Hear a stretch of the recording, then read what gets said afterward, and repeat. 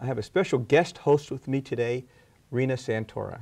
Thank you, Larry. Glad to be here. Rena's my wife, and she's also a nurse practicing in Orange County for almost 30 years. And we're going to discuss non-dairy coffee creamers today.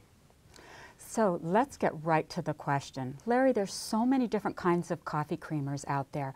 There's different flavors, dairy, non-dairy. So just how healthy are these coffee creamers? Well, the most popular type, and for good reason, are the non-dairy coffee creamers because they're tolerant and people can't tolerate dairy products. They come in a convenient powder form. They last forever on the shelf. You can put them in little packets. And when you use them in a certain quantity, it tastes pretty good. So at home, just how much do we use? At home, we use way too much. The recommendation is 1 teaspoon. And remember, this is a household teaspoon, and that's much more than a teaspoon. So we use maybe 6 or 9 teaspoons, and I would bet that most people in the country do more than 1 teaspoon.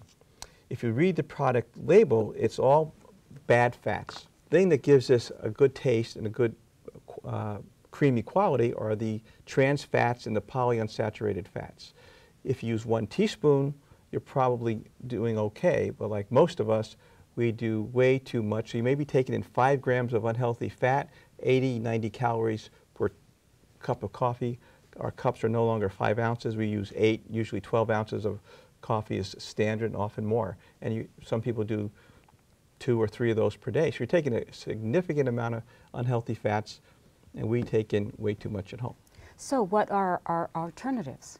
Well, you can drink black coffee, but that's not a good alternative for somebody who likes this creamy type of flavor. So you can get these kind of coffee mate type or products in a low-fat form or a fat-free form. Honestly, they don't taste as good. They don't have the creamy texture. Or a better choice would be soy-based products like Silk.